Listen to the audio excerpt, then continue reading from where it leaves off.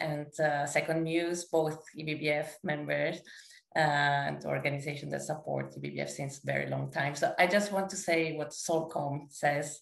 It's reshape the world through meaningful work is the purpose of Sol.com. And from Second Muse, we bring communities together to build economies that benefit people and protect the planet. So I'm just very, very excited because of your vision to be here with you today and interview and understand how we can really prepare for the future of work, how the future of work will really look like. And again, what is the role that values more than ever will take for us. So, I mean, girls, why don't you start and introduce yourself? Maybe you, Debbie, want to start.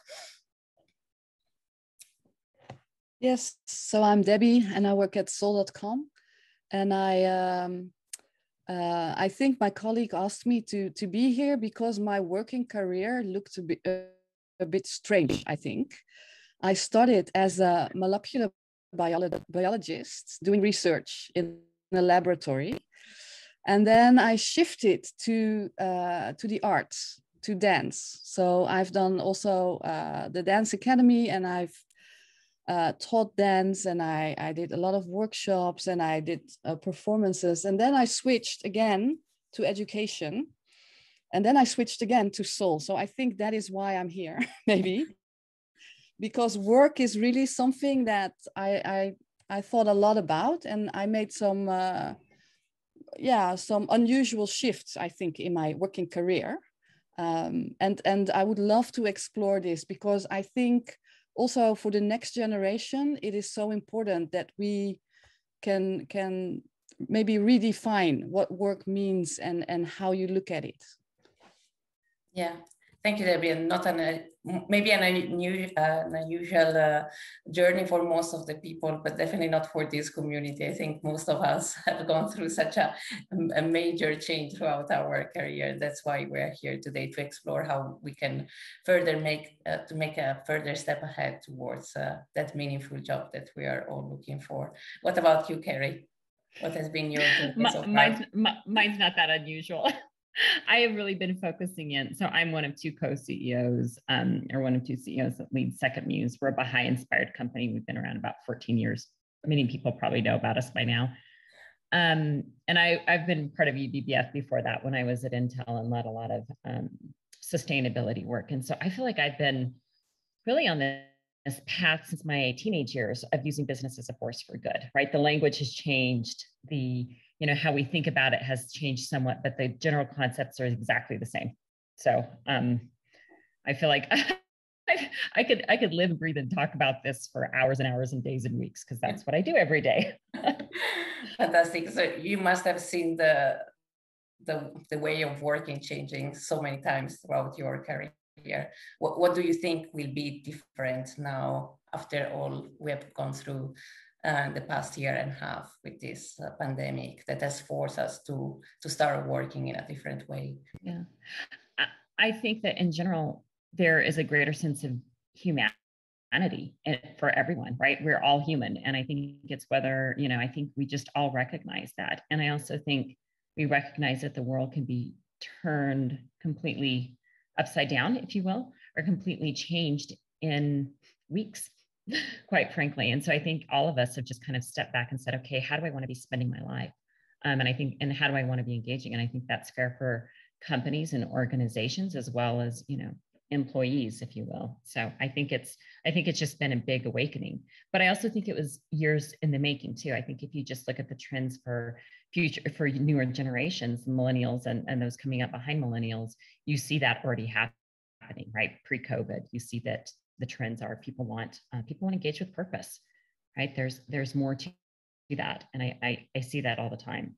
And I think there's a whole lot of intricacies in that, right? You can be purpose aligned and value aligned and realize that you actually don't like the job that you're in, right? I feel like I could tell so many stories about people coming in and being deeply aligned to the purpose and the ambition of the company and realizing, I actually don't like doing this, or I don't like doing that. So it's really pretty complex. Definitely. And do you see a difference between millennials and all the others? in terms of attitude and the way they approach work today? I think there's a different level of risk. So I feel like the risk tolerance is very different. So one of the things we're seeing is that younger people, and it's not just millennials, it's the ones coming in after, that if they don't like something, they'll just quit. And I'm like, what are you going to do? Where are you headed? What are you doing? And they're like, I don't know. And I'm like, do you have debt? Do you have student debt? And they're like, yep. And I'm like, this is crazy to me. Like that level of, the level of just risk and saying, I'm not going to do something I don't want to do is a bit mind boggling. And I've seen that quite a bit over the last, 8 or 9 months. And I think you combine that with like the mental health challenges that COVID has exacerbated. And all of a sudden we have younger people saying, I'm not going to do what I don't want to do, period. I don't care if I don't fully understand how people are going to make it financially, honestly, because that is not my level of risk tolerance. But anyway, that's where I see people's attitudes, not in wanting to have purpose, not in wanting to have meaning. I feel like I see that across, all the different generations that we work with. I think the core is the same. I think it's just that people's willingness to sacrifice, I guess, their happiness and contentment for different types of work is very different. Thank you. And Debbie, are you experiencing the same with your clients? Do you see this big awakening that Carrie is talking about and different way of approaching work from different generation? Yeah, of course, COVID made a lot of, it was not the cause, but it was like the aanleiding. Oh, I don't know the English word, but the moment that it became possible also to change. So I think this change was already like for a long time, coming up. But this moment of COVID actually was a huge opportunity for a lot of people, I think, to rethink their lives, and in that way also their work. And I think this purpose-driven movement was already there. But now what Carrie was sharing about risk-taking, I can see that as well. That people are more inclined, and especially younger people, to really invest in themselves in a way and take the time to see like, what is it that I want to do, what I need to do. And it can be different reasons for that. And I think one is that they want to be true to themselves. There can be a reason like, I'm not true to myself in this space. I'm searching for another. But it can also be a more superficial layer, maybe, that, I just don't like it. And I just, want to find something I do like. But I also see the first category, and I find those people more interesting to have conversations with, because there's really this driving force. And I find it really fascinating how they are willing to just take time to investigate. Yeah, and listening to you, I think about the definition of success must have changed in the past couple of years. Do you agree with that? And do you see a different definition of success? Yeah, I think it's always difficult to see change really happening, but I see that more and more people are not so interested by success anymore. Like success in the way of status, in the way of money, security, even like all those kinds of successes. I see a shift there, and it goes more to adding value, feeling of use, creating something new, creating something that is not yet there, like the whole entrepreneurial spirit. I think that has grown enormously. Yeah. And that excites me, actually, because when I look at the world, I think this is so much needed, that we step out of where we're at and step into risk, but also innovation, and also really a rethinking of the things that we are doing right now. Yeah, definitely. So a different way to define success, Carrie, what do you think are the values that might prepare us best really to be successful in the future? You know, one of the things that we talked quite a bit about at our company, and you know, you can use different frameworks. They all kind of mean the same thing, but you know, ikigaga. I can't speak this morning, but I think it's this: as individuals, us learning about what is our own individual purpose and what is the type of environment that we are best going to thrive. And to me, that's kind of one of the most important things for both individuals and employees coming into things, and you know, any of us as individuals. And I think as companies, really understanding what can companies do to support individuals and helping find that, but also making sure that this is a good fit for people. And so I feel like being really clear on, so I think that's more of a framework of helping people understand things. That kind of goes back to this notion, you know, I've had lots of, I mean, everyone in our company is dedicated to impact and has deep values. It doesn't mean that everyone shows up with the same values. I think we've learned that time and time again. You can deeply believe in justice and in unity, but that might mean that you're incredibly conflict averse. And, you know, so I think the reality is people understanding themselves and what their purpose is in life is equally as important as organizations doing the same. And one of the things that we have is we don't have values per se of what we call them. We have imperatives. And I'll share those. I'll share a blog that we recently shared. But the notion of imperatives is, this is a way that we expect all of our employees to show up and engage. And it's very different because values are one of these like deeply rooted things. And we've seen this, right? You can be deeply committed theoretically to the elimination of all forms of prejudice.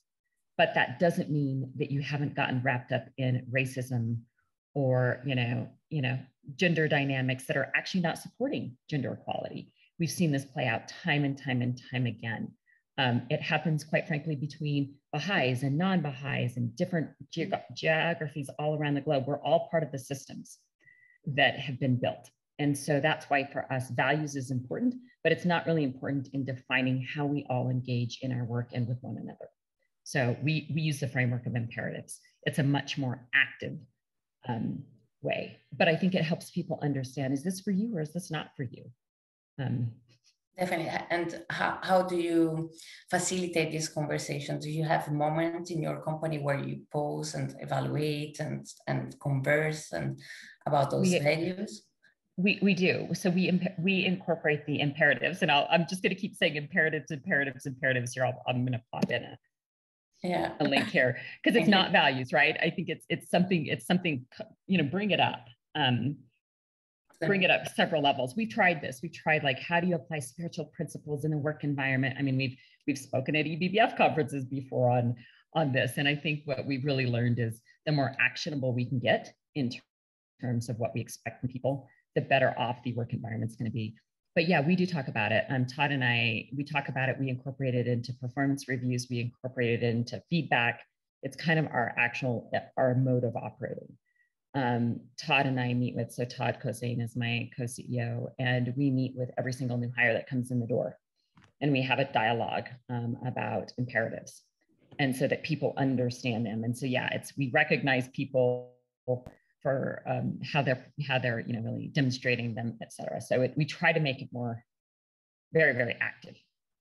I mean, I think we said none of us are gurus. We're all like acting in, you know, paths of humility. So the fact of the matter is, have we nailed it? Of course not. Will we ever? Probably not. And what's going on in soul.com, Debbie? How do you make those values or principle imperative more actionable? How do you really bring into practice the values in your organization? Well, we practice it every day, actually. Like in every interaction, in every meeting, in every, you know, reflection, we really try to remember ourselves, like, hey, we said that we want to search and cling to truth. What does it mean? Like, very, very practical. And sometimes it gives very, very painful conversations also, because we are quite stubborn in holding fast to these values and wanting to bring them into practice. And that means we need to refine ourselves. And this refinement of ourselves, that is sometimes a very painful process, because no one wants, you know, to say like, oh, actually, in this, you know, we were searching for truth, but actually I was kind of promoting mine. You know, no one wants to say that, but sometimes you actually do that. So, and then to help each other get to that point, create this environment where someone can say, hey guys, I lost it here. Sorry, can we rewind and maybe, you know, that I think that is what we're really trying to do, not only within Soul, but also with the organizations and the educational institutions that we work with, and that so our values are a bit more like almost attitudes, I would say. Like, so another one is to act with certitude, and that is not certitude like, oh, I know it all certitude, but the certitude that whenever you cling to these values, you will get to the point where you need to be. And this certitude is also it's interesting how that can work through all the interactions, but also the methods that we use. We are quite certain that we do not need to teach, for instance, but we can use the collective knowledge in order to learn together. And that is so we really, we're really always quite aware of those values, and in that way creating the conditions for ourselves to grow and learn together with others. Have you seen the fact that we are all working in a virtual setup right now? I guess both of you have experienced virtual way of working, right? In the past 18 months. Has this impacted in any way this type of conversation, this type of sharing, evaluation of values and principles? Well, actually, we were quite surprised that it didn't. So in the beginning, we were quite, you know, like taken back. But then we thought, well, let's, you know, there was no alternative at a certain moment. Like everything closed down and we wanted to continue. So the only way was to, you know, to do it via this medium we're using now. And we just did it.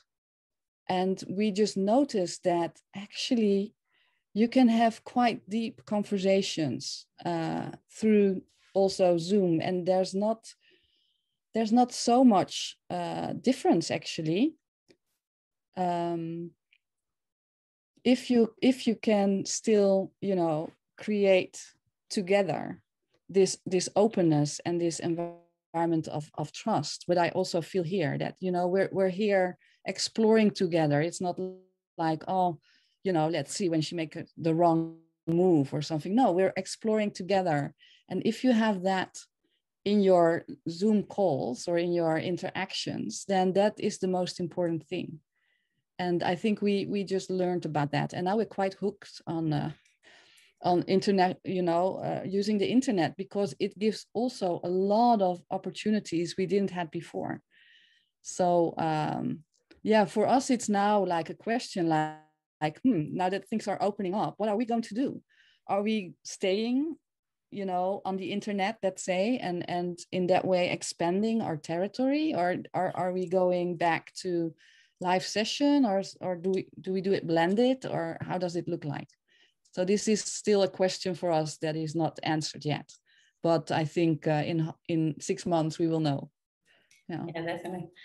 I have still so many questions that pops up in my mind. I want to let people asking you questions. I'm just gonna ask one last out of my curiosity, more connected to work-life balance, a healthy way of working. I've been hearing a lot of my friends struggling with working amount of hours, right? They suddenly started working from home. remotely, and they had this pressure of proving that they were working, ending up working way more many hours than before, or other friends struggling with the lack of social interaction, human interaction. I think it has been good for many people, but has been a mental, particularly mental struggle for many others. Have you experienced something similar, Carrie, in your companies, and how have you faced that? How have you used your imperative to make sure that this new way of working can still be balanced from a health perspective? Yeah, totally. I think so. We've operated, distributed virtual since our inception. So we've got 13 primary locations with employees around the world. And we have employees everywhere, not everywhere, but globally. And so to a certain extent, we have seen it. I think the thing that I was going to respond just more broadly is that we have seen you can absolutely have authentic, deeply connected, engaged conversations virtually. One, it's a little bit harder if you've never met people, especially people, just culturally for some people. I think if you're all pretty, in a monogamous type of culture, it's much easier. But the thing that we've seen is we don't create as much social spaces and personal, where you can have those personal conversations because we're so much more agenda driven. Okay, we're on this virtual meeting. So I think it's this, how do you create the hangout space, right? Because when you're meeting with someone, you're going to grab coffee or tea, or hey, let's grab a bite to eat, or it just seems like you're actually more productive in person, and therefore you end up having more socializing time. So I think that that's something important for us. Yeah, we've seen people working way too much. That's just the reality. It's kind of like, and we've had to do interventions, especially with some of our younger single folks who, they don't have family obligations, and they don't have, they are stuck literally in a single flat with no roommates, et cetera. And so we've actually, we've allowed people to move countries and to move locations. And we've tried to help people actually stop working as much, because the reality is people end up working way too much. And so I think it's something that we've been really, really conscious about, of saying, okay, how do we help people?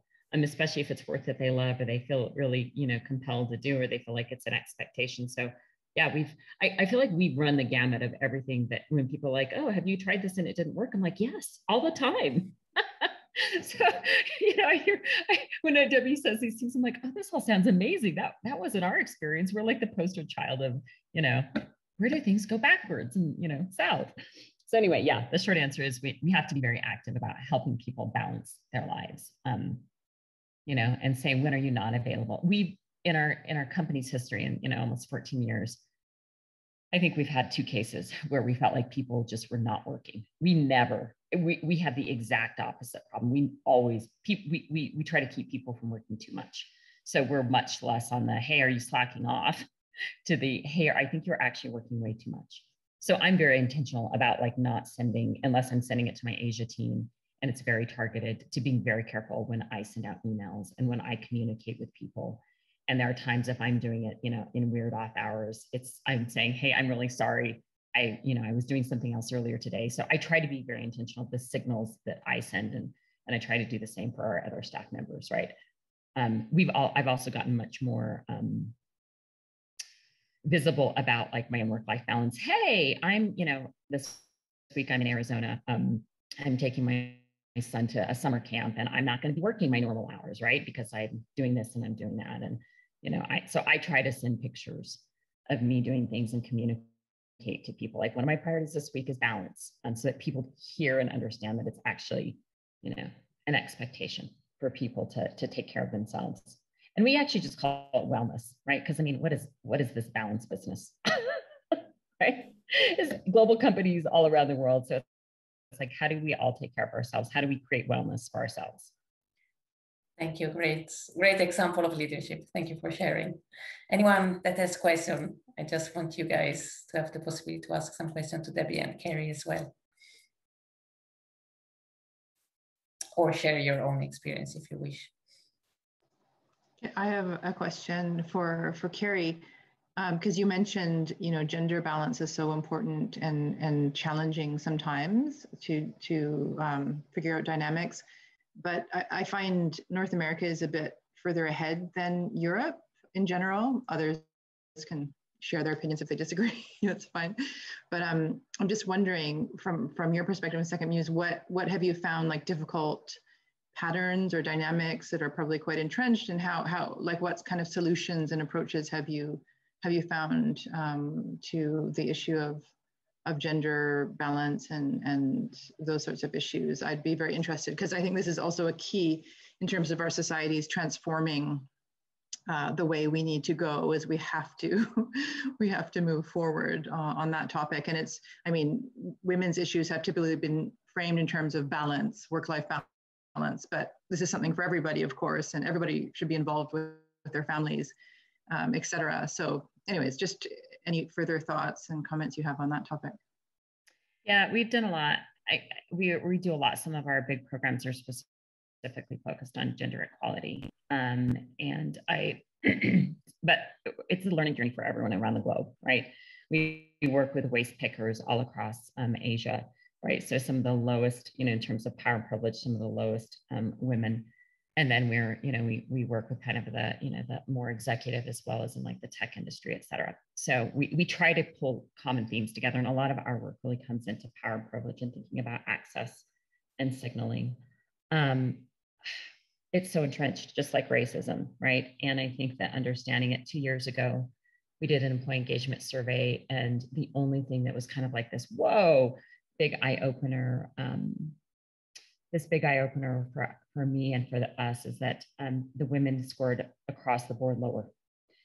And it was kind of one of those, so we started digging into it, and we started realizing that the dynamics between, people thought that the dynamics between Todd and myself were, they showed up gender. And I think at times they do. So we've spent the last year or so really digging into like gender dynamics.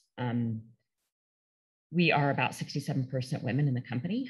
However, at the leadership team level, we're way less than that. I'm the only C-suite person. I'm the only woman partner. And I think that we just learned, it's just so entrenched. A few years ago, I really tried to bust up. So I think this runs the gamut, I guess is my point, right? It doesn't matter if you're trying to provide access to loans and credit for women, if you're trying to give them, a better work environment, or if it's your own company.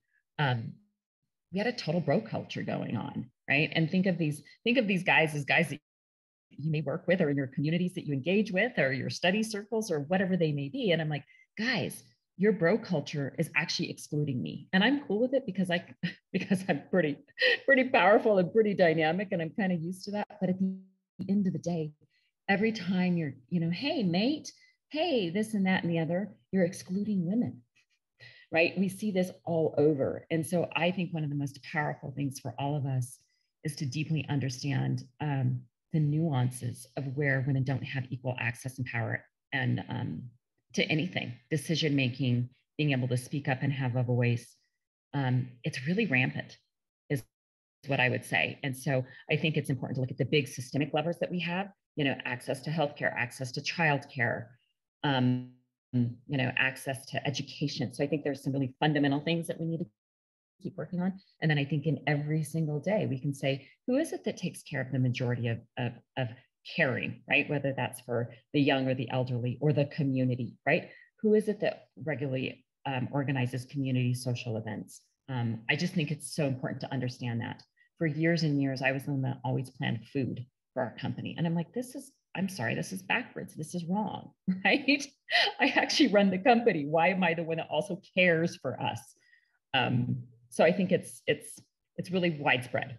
And I would say I see it in every single place around the globe. I have never seen a single place that has actually nailed this well. Not a country, not a community, not a religious organization, not anything. I have not seen it done well, right?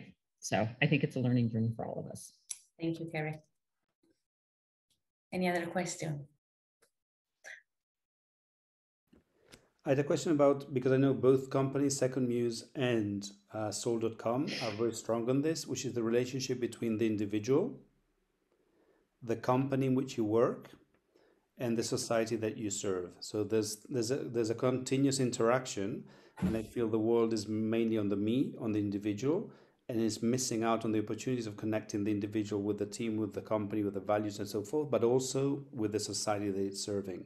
I wonder how you build those bridges, and how you actually approach that connection, and making that connection a fruitful one where everybody grows, going back to the individual recognizing that it's actually valuable to themselves as well to be serving this wider number of circles. Debbie, maybe as from Soul? Yeah, so yeah, this is really like one of the principles we also work with, that actually you can only develop yourself when you also serve the whole. Because in serving the whole, you find yourself in places, in situations that you need to build more capacity. And then it's kind of like this upgoing spiral. And yeah, I think how we do it is by actually by acting, by doing a small thing and being able to reflect on it. And in that way, make ourselves aware, make the others aware that this is a mechanism that is a very natural one, that when you act and you serve, when you serve actually, that you always also gain yourself. And maybe even more, when you reflect on it, you realize like, hey, this is what we're doing.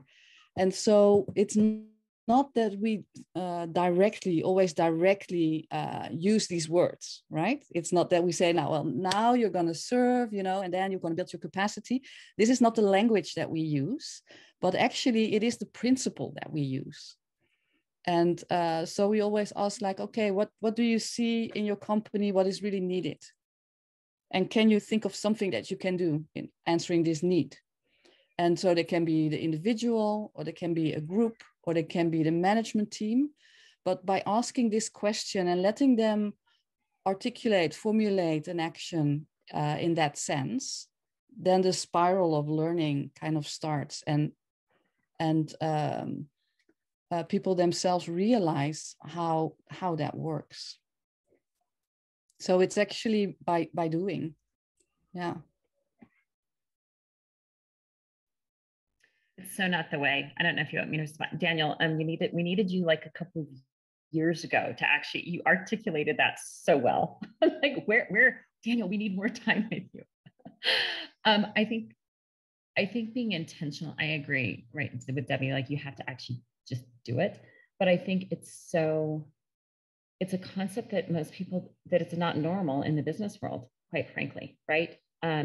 I think one of the things that we see, we kind of play in between the hardcore business and government world and the nonprofit world. And lots of times in the nonprofit world, you almost have this notion of like complete service, right? To the point where if you're always serving everything else and you're not taking care of yourself, at some point that's going to feel awkward. And then you have, what's perceived as more of the Western business world, where it's all about the individual. And so it's this notion of, we've actually really uncovered some unhealthy habits in the company at the leadership level, when people kept thinking that they were coming to our work with a frame of mind of, we're only doing it in service of the company or in service of humanity. And it's like, yes, but we're all human and we have human needs that need to be met. And if we're not meeting those needs, it's going to show up in weird and funky ways. And it's actually an undercurrent that's harder to find, right? Individualism is a much easier thing to spot. Like the weird ego in the level of service is actually a much harder thing to uncover in terms of culture and in the way it actually shows up in the work environment. So for us, one of the most important things is to really be intentional and explicit about telling people, look, we want to do what's best for the company, the individual, and the community, right? And only when you get those things, and it's not always, there's going to be times when you bend one way more than the other, right? More company, more, very rarely individual, but in our case, but there have been times in the past when we did that. We were so supportive of people. Fantastic. You want to go work here and you want to do that, we'll support you. And it ruined projects and it was hard on relationships and it wasn't healthy. So I feel like in the past, we actually went way more towards supporting individual needs. So I think it's always this balance, and communicating that to people helps people understand it. Thank you, fantastic. So we don't know actually how the future of work will really look like, but we really don't. We got really inspired today. So thank you so much, Debbie and Carrie.